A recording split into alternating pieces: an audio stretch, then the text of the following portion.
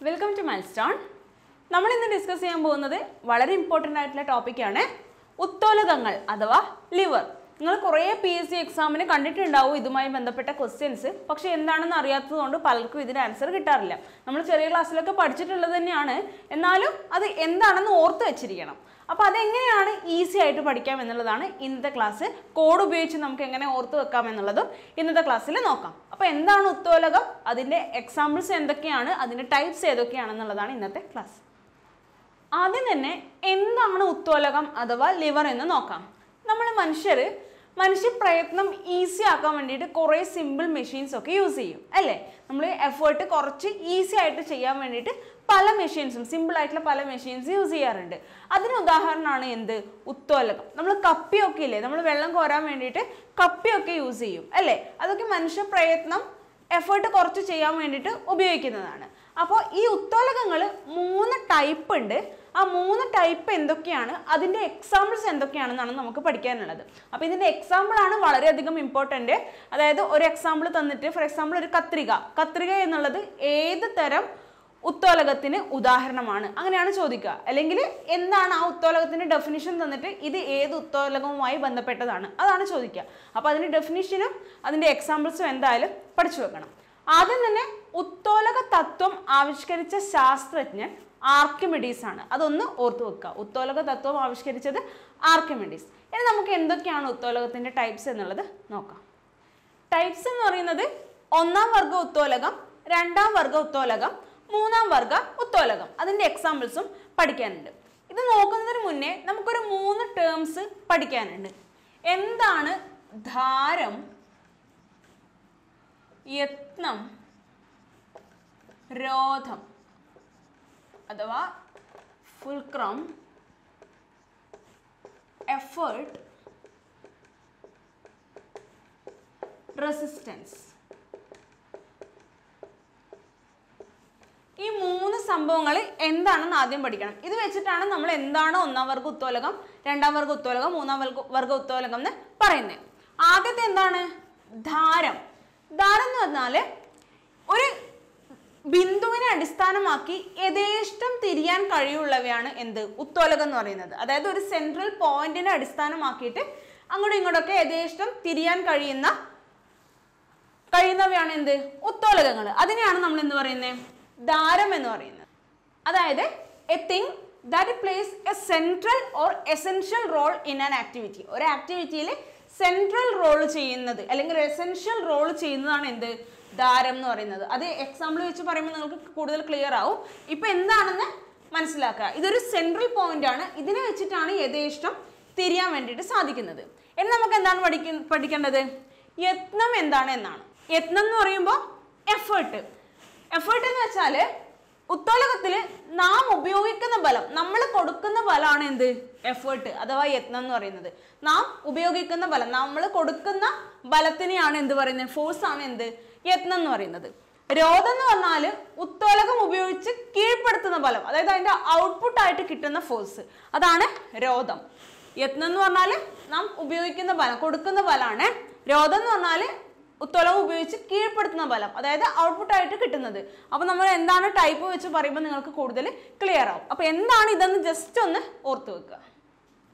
ആദ്യത്തെ ടൈപ്പ് 1ാം വർഗ ഉത്തോലകം, അതായത് ഫസ്റ്റ് ഓർഡർ ലിവർ. ഇതെന്താണ് പറയുന്നതെന്ന് വെച്ചാൽ ധാരം രോധത്തിനും യത്നത്തിനും ഇടയിൽ അങ്ങനെ വരുന്നതാണ് എന്ത്, 1ാം വർഗ ഉത്തോലകം. എന്താണ്, ഇങ്ങനെ ഉണ്ടെങ്കിൽ ധാരം യത്നത്തിനും രോധത്തിനും ഇടയിൽ. എഫ് എന്ന് പറഞ്ഞാൽ ഫുൾക്രം. ഫുൾക്രം എന്ന് പറഞ്ഞാൽ എന്താ, ധാരം, ഇത് എഫേർട്ട്, യത്നം, 6 രോധം, റെസിസ്റ്റൻസ്, രോധം, 6 രോധം, റെസിസ്റ്റൻസ്, ആർ എന്ന് ഓർത്ത് വെച്ചാൽ മതി. അപ്പോൾ ധാരം യത്നത്തിനും രോധത്തിനും ഇടയിലുള്ളതാണ് 1ാം വർഗ ഉത്തോലകം. അതായത് ഫുൾക്രം എന്താണ്, എഫേർട്ടിനും റെസിസ്റ്റൻസിനും ഇടയിലാണ്. അതായത് നമുക്ക് എങ്ങനെ പിക്ചറൈസ് ചെയ്യാം. ഇവിടെ നമ്മളൊരു എഫേർട്ട് കൊടുക്കുന്നതെന്ന് വിചാരിച്ചോ. ഇതാണ് നമ്മുടെ ധാരം. അതിൻ്റെ ലോഡ് ഇവിടെയാണ് കിട്ടുക. അതായത് റെസിസ്റ്റൻസ്. ലോഡ് എന്ന് വെച്ചാൽ റെസിസ്റ്റൻസ്. അതായത് ധാര എന്ന് പറയുന്നത് നമ്മൾ കൊടുക്കുന്ന എഫേർട്ടിനും നമുക്ക് കിട്ടുന്ന ആ റെസിസ്റ്റൻസിനും ബിറ്റ്വീൻ ആയിട്ടായിരിക്കും എന്തുണ്ടാവുക, ധാര ഉണ്ടാവുക. ഇതിന്റെ എക്സാമ്പിൾ പറയാം, അപ്പം നിങ്ങൾക്ക് ഇത് കൂടുതൽ മാച്ച് ചെയ്യാൻ പറ്റും. ഇനി ഇതിന്റെ എക്സാമ്പിൾസ് എന്തൊക്കെയാണെന്ന് നോക്കാം. ഒന്നാമത്തത് സീസോ, 2 പ്ലെയർ, കപ്പി, നഖം വെട്ടി, കത്രിക, ത്രാസ്. ശരിക്കും പറഞ്ഞു കഴിഞ്ഞാൽ ഈ എക്സാമ്പിൾ എന്തൊക്കെയാണെന്ന് ബൈഹാർട്ട് പഠിക്കേണ്ട ആവശ്യമില്ല. ഇതെന്താണെന്ന് മനസ്സിലാക്കി കഴിഞ്ഞാൽ എക്സാമ്പിൾ കാണുമ്പോൾ നമുക്ക് അത് ഏത് തരം ഉത്തോലകമാണെന്ന് മനസ്സിലാവും. അതായത് നമുക്കിപ്പോൾ കപ്പിയുടെ കേസ് എടുക്കാം. കപ്പി എന്ന് പറയുമ്പോൾ എന്താണ്, നമ്മൾ കപ്പി ഇവിടെ പ്ലേസ് ചെയ്യും, നമ്മൾ ഇവിടെ നിന്നിട്ട് കയറ് വലിക്കും, ഈ സൈഡിൽ എന്താണ് നമ്മൾ ബക്കറ്റ് ഉണ്ടാവും അല്ലേ. അപ്പോൾ ഈ സെൻട്രൽ പോയിന്റ് എന്ന് പറയുന്നത് എന്താണ്, കപ്പി. ആ സെൻട്രൽ പോയിന്റിന് നമ്മൾ എപ്പോഴും എന്താണ് പറയുന്നത്, ധാരം.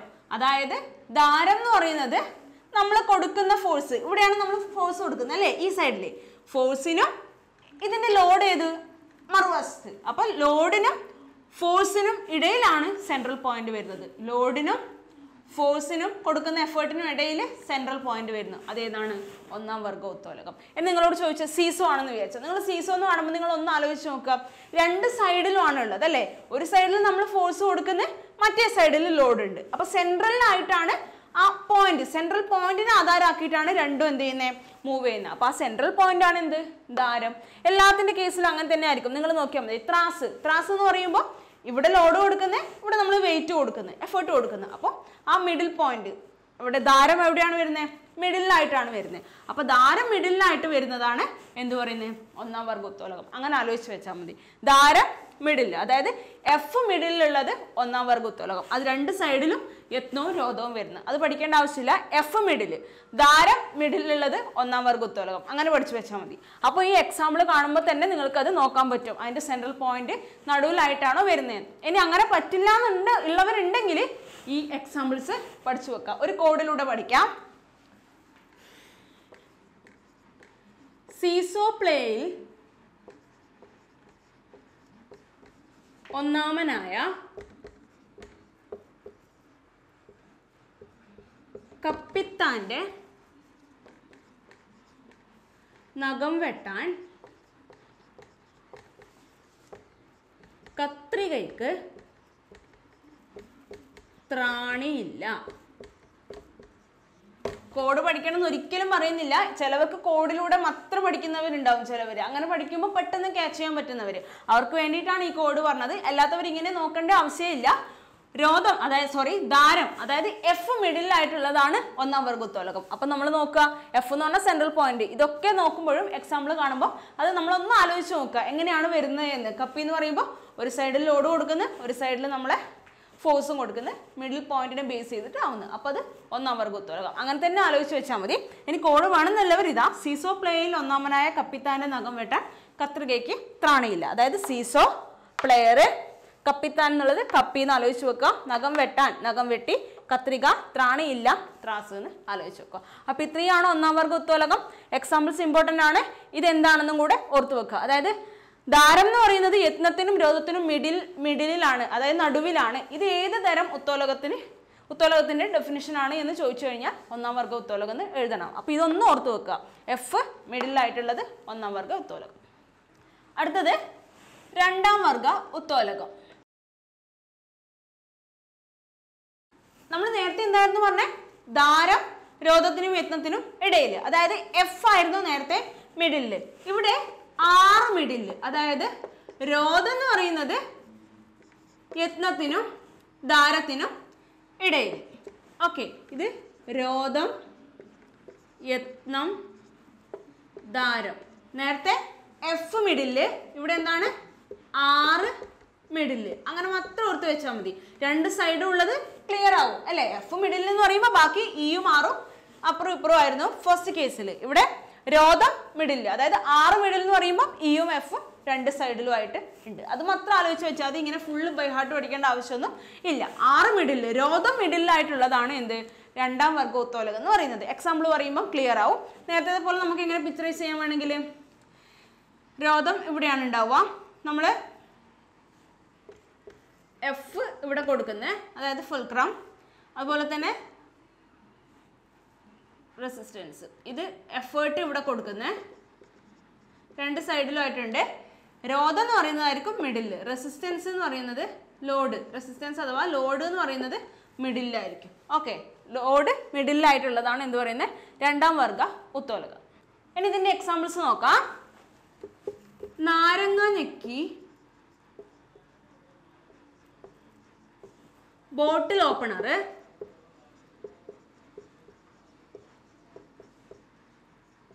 പാക്കുവെട്ടി.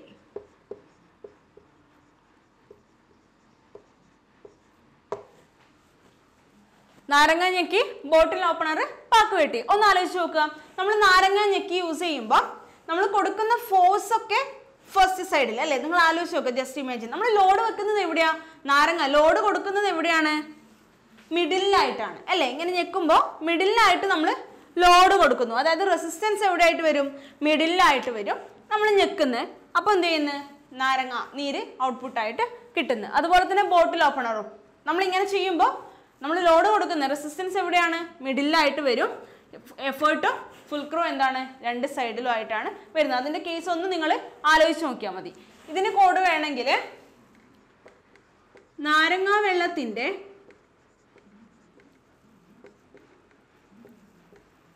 ബോട്ടിൽ ഓപ്പൺ ചെയ്യാൻ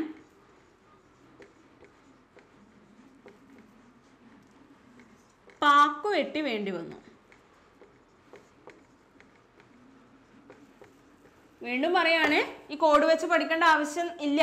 ഇതിങ്ങനെ ജസ്റ്റ് ആലോചിച്ച് വന്നാൽ മതി.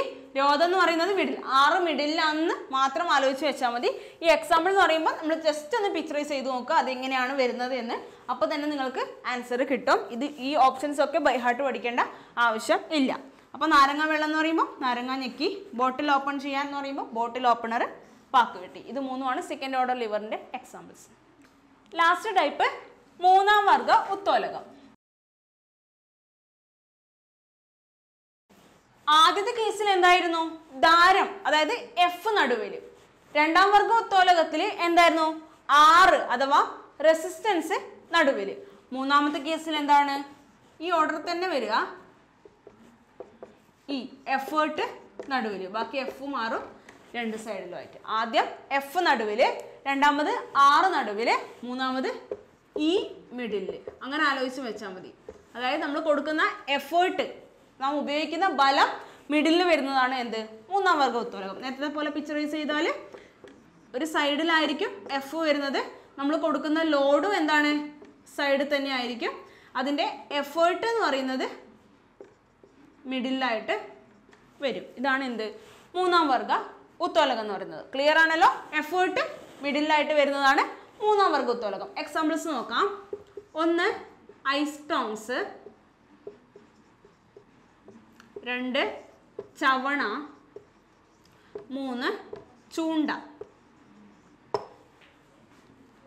കോഡ് വേണമെങ്കിൽ ഐസ് ചവച്ചൂന്ന് ഓർത്ത് വെക്കുക. ഐസ് ചവച്ചു, ഐസ് സ്ട്രോങ്സ്, ചവണ, ചൂണ്ട, ഐസ് ചവച്ചു. അപ്പോൾ നോക്കുക, ഐസ് സ്ട്രോങ്സ് എന്ന് പറയുമ്പോൾ എന്താണ്? നമ്മൾ ഐസൊക്കെ എടുക്കാൻ ഉപയോഗിക്കുന്ന സാധനം. അപ്പോൾ എന്താണ്? അതിൽ എഫേർട്ടാണ് മിഡിലായിട്ട് വരുന്നത്. ബാക്കി രണ്ടെണ്ണം എന്താണ്? സൈഡിലാണ്. എഫേർട്ട് മിഡിലായിട്ട് വരുന്നു. അതുപോലെ നമ്മൾ ചവണ ഇട്ടിട്ട് ഇങ്ങനെ അടിക്കുമ്പോൾ നമ്മൾ കൊടുക്കുന്ന എഫേർട്ട് എവിടെയാണ്? മിഡിലായിട്ട് കൊടുക്കും. ബാക്കി രണ്ടും ഏതാണ്? രണ്ട് സൈഡിലേക്കായിട്ടും. ഇതിൻ്റെ മിഡിൽ ഭാഗത്തിൻ്റെ രണ്ട് സൈഡിലേക്കായിട്ടാണ് വരുന്നത്. ചൂണ്ടയുടെ കേസും ആലോചിക്കുമ്പോൾ നിങ്ങൾ ചൂണ്ടയിട്ട് മീൻ പിടിക്കുന്ന ആലോചിച്ച് നോക്കിയാൽ മതി. നമ്മൾ നടുവിലായിട്ടായിരിക്കും എഫേർട്ട് കൊടുക്കുന്നത്, എന്നിട്ടാണ് ലോഡ് ഒരു ഭാഗത്ത് കൊടുക്കുന്നത്. അതുപോലെ തന്നെ എഫ്, അതിൻ്റെ മെയിൻ പോയിന്റ് എന്ന് പറയുന്നത് അടുത്ത ഭാഗത്തായിരിക്കും. ഇങ്ങനെ വലിക്കുമ്പോൾ മിഡിലായിട്ട് നമ്മൾ എന്ത് കൊടുക്കുന്നത്? എഫേർട്ട് കൊടുക്കുന്നത്. അതാണ് മൂന്നാം വർഗ ഉത്തോലകത്തിൻ്റെ എക്സാമ്പിൾസ്. അപ്പോൾ നമ്മൾ ഇന്നത്തെ ക്ലാസ്സിൽ എന്താണ് ഉത്തോലകങ്ങൾ, അതിൻ്റെ ടൈപ്സ് എന്തൊക്കെയാണ്, അതിൻ്റെ എക്സാമ്പിൾസ് എന്തൊക്കെയാണെന്ന് പറഞ്ഞു കഴിഞ്ഞു. സിമ്പിളായിട്ട് ആലോചിച്ച് വെച്ചാൽ മതി. ഫുള്ള് ബൈ ഹാർട്ട് പഠിക്കേണ്ട ആവശ്യമൊന്നുമില്ല. ഫസ്റ്റ് ഓർഡർ ലിവറിൽ എന്താലോചിച്ച് വെക്കാം? എഫ് മിഡിൽ, ബാക്കി രണ്ടും സൈഡിലായിട്ട് വരുന്നത്.